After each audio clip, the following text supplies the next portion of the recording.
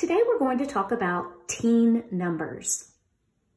Remember in our last unit, counting to 100, we learned how to count from 1 to 100, both by ones and tens.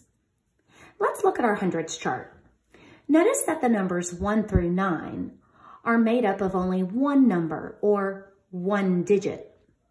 The numbers 10 through 99 are made up of two numbers or two digits. And our number 100 is made up of three numbers or three digits. The teen numbers are very special because these are the numbers where we first begin using our two digits.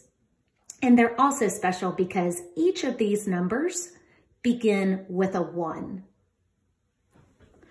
All right, so let's take a teen number and think about what that teen number means. Let's use the number 14. I'm going to dump out 14 goldfish.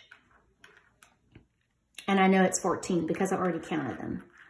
But just in case, let's make our number 14 and let's first count out 10 ones. 1, 2, 3, 4, 5, 6, 7, 8, 9, 10. This is 10 of my ones. And if you look over here, you can see that I have 4 more ones. So the number 14 means 10 ones and 4 more ones.